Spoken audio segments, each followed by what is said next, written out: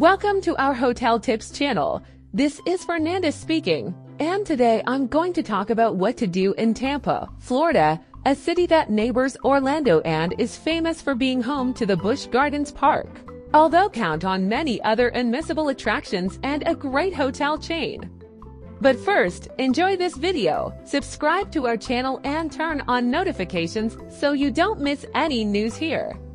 Check out the links to hotels, car rental and much more in the video description.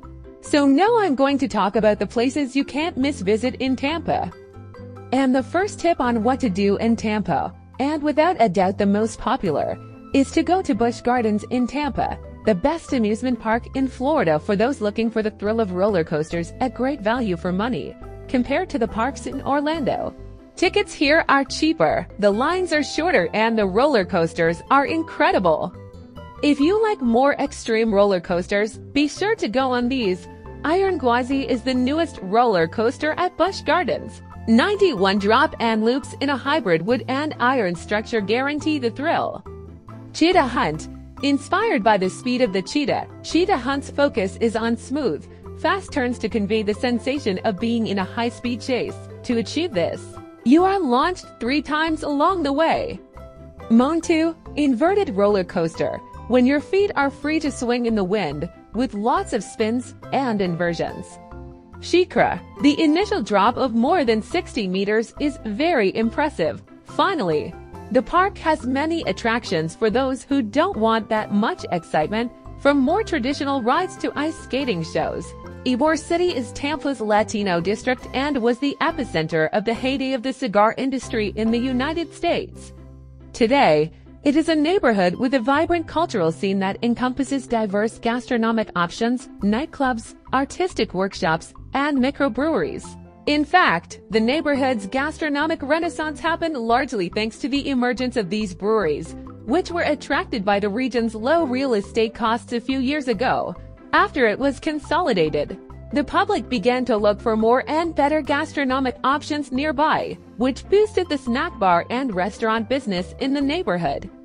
Be sure to include Ybor City on your list of things to do in Tampa.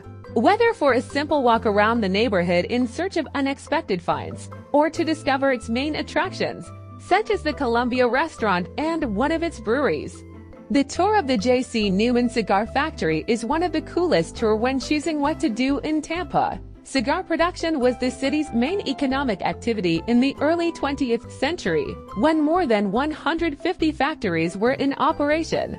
This even earned Tampa the nickname Cigar City. The J.C. Newman building was built in 1910, and fans of old machinery and factory tour will be pleased to know that there are relics from that era on display, as well as almost century-old equipment still in use. The tour is very informative and goes through all stages of production, from the treatment of tobacco leaves to the manual process of rolling cigars. The aquarium complex is gigantic and has more than 20,000 animals and thousands of aquatic plants native to the state of Florida and other parts of the world. The Florida Aquarium is located in Tampa Bay near the Tampa Bay History Center, Glacier Children's Museum, American Victory Ship and Channelside Bay Plaza. The attraction opened in March 1995 and is now one of the largest aquariums in the world, receiving thousands of tourists every year. The place has attractions for children and adults, from swimming with sharks to educational classes about marine life and environmental preservation. And the last tip for today is, watch an American football game. Don't miss an NFL game in Tampa, the National American Football League. The matches are real attractions and take place at the Raymond James Stadium, located in the city's famous Busch Gardens Park. Many tourists like to watch the games during their trip to Orlando, as it is a unique and very fun experience. Don't miss an NFL game in Tampa, Orlando.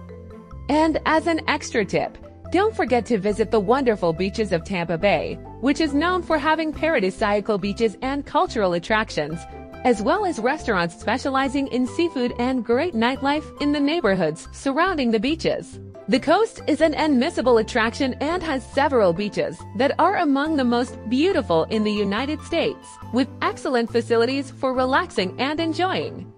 It is an option that should not be missing from your travel itinerary.